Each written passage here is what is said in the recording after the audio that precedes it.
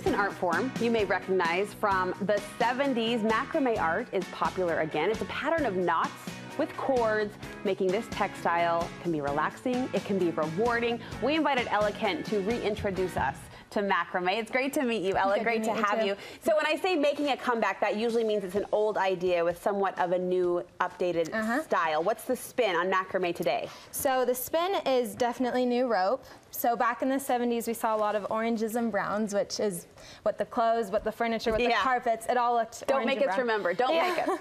So we're in with a natural color, which makes it more classy and timeless. There are some new knots as well. So if you can see, this is more of like a modern macrame. Look at this, it's gorgeous. Thank you so much. So there are some like new knots, but then today I'm gonna be showing you just more of the traditional knots that we've seen in the 70s. Nice. Before we get into the knotting, the actual hands-on, I just want to be inspired by some of the possibilities. So this is kind of the grand prize winner. I mean, this is huge. And how long did this take you? I did this yesterday. Oh my gosh. So it took me all day yesterday. All day. This was your all-day work. Oh my gosh, it's amazing. Smaller scale, but still just as detailed. Yep. So this is the spiral knot and the square knot and the half hitch that I'll be showing you. Is it addicting for you once you get going? It totally is. And get into a project. Here you've added greenery, you've added succulents. So this is something that you saw a lot of in the 70s. It was mostly plant hangers that you saw. And so I just took the plant hangers and then spun it by doing a wall hanging, because wall hanging is what's more popular now. Got it. Tell me about the tassels up front. I've got some keychains, because if you've noticed like the cute pom-poms that moms put on their diaper bag or whatever. Right. I just made some keychains so you could put it on your keys or on your diaper bag.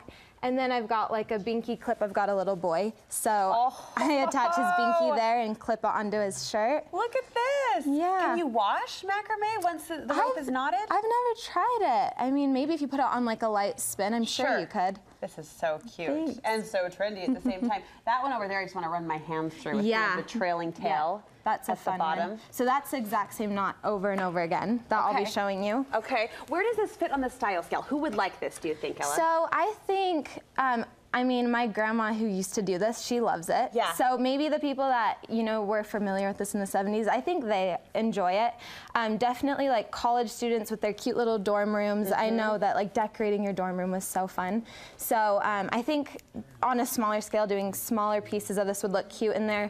I've done a couple dream catchers for like little nurseries for little girls and little boys actually. The dream catcher idea, I think, is so sweet. Yeah. We saw a photo, too, of the mantle drape. Right here, right? Down front here on our table. I hung that across my fireplace, but it could also be like a wedding banner. I've done weddings where you could put your cake, you know, on the table and then have a cute banner. I mean, you can fit these in with anything because they're so, like the color kind of matches anything. Yeah, it goes with any event, any style, any gender. And I love the idea of like the mantle banner or the party banner in this case, because it takes up a long vertical space. It can be hard to find party pieces that spread the space that like you need it to. Aren't shiny and, you know, you wanna, party theme. So what supplies would we need if we wanted to try this at home? Okay, so you definitely want to start off with, obviously, cotton rope is what I would recommend. Where do you get can do. So I got this at Hobby Lobby. Okay. But I've only seen a couple that sell them at certain Hobby Lobbies in Utah. I've gone up to women and they're like, what in the world is macrame?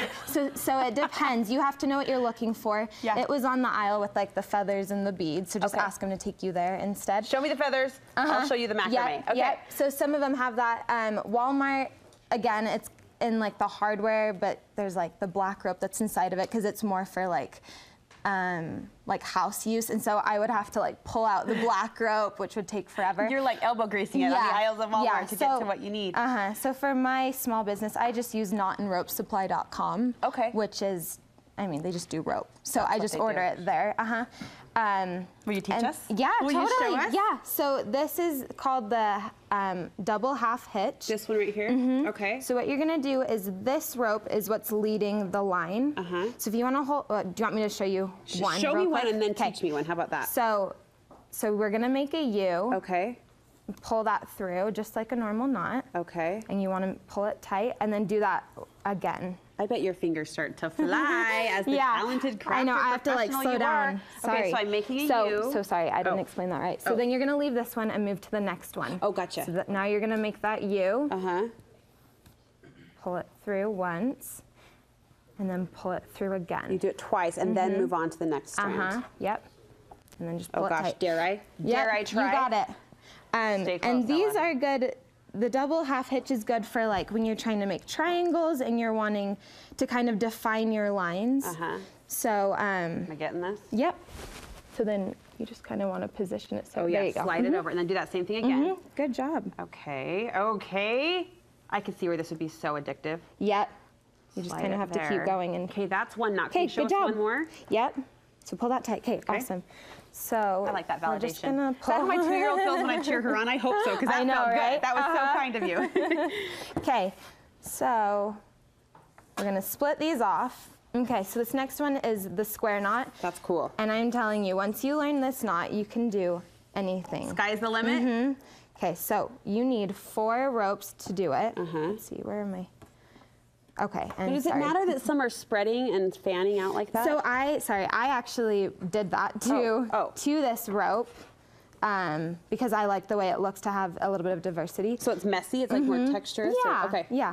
So what you're gonna do is you've got your 4 strings. Yeah. These 2 middle strings aren't gonna do anything. So you're just working with the outer 2. What lazy bones. I know. You're gonna make a number 4. Do you see that? I see it. And then this one is gonna go under, behind, and through. Okay. Pull that up to the top. And then what you do to one side, you have to do to the other. So you're gonna make a backwards 4. Backwards 4. It goes over, behind, and through. Through. Okay? So, do you want to? No, I don't. Do you want me to I want to see you do it one more time. Okay. Go. So, the number 4, over, behind, and through. Now, what happens if you go wrong with the over, around, and through? So, good question. I'm going to show you. So this is a square knot, right? So then you do it back to the other side. Okay, so that will just make the continuous square knot. Right. If you just do the same one over and over again, it makes a spiral knot. So if you mess up, good for you. It would be just another fun pattern. You just work it in and keep smoothing over. So it starts to spin for you. And so this is fun when you want to make columns or, here, let me show you.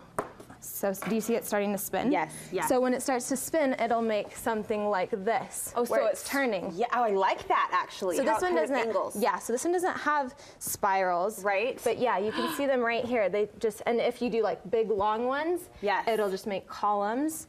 And then this is that half hitch that we were doing. Right here, that first one. Yep, so I just did rows of it here, and then this is the square knot. I'm smitten. I love this. Thanks. It looks so good. All right, where can we find and follow you on Instagram to see more? Fingers of the Gypsy USA. Oh, that's clever. Fingers of the Gypsy USA. Yeah, that's my Etsy and my Instagram. So you sell these too? Oh, awesome. These are all up. We'll link you over if you want to see more designs or shop her collection. Thank you so much. This was so fun. You were great.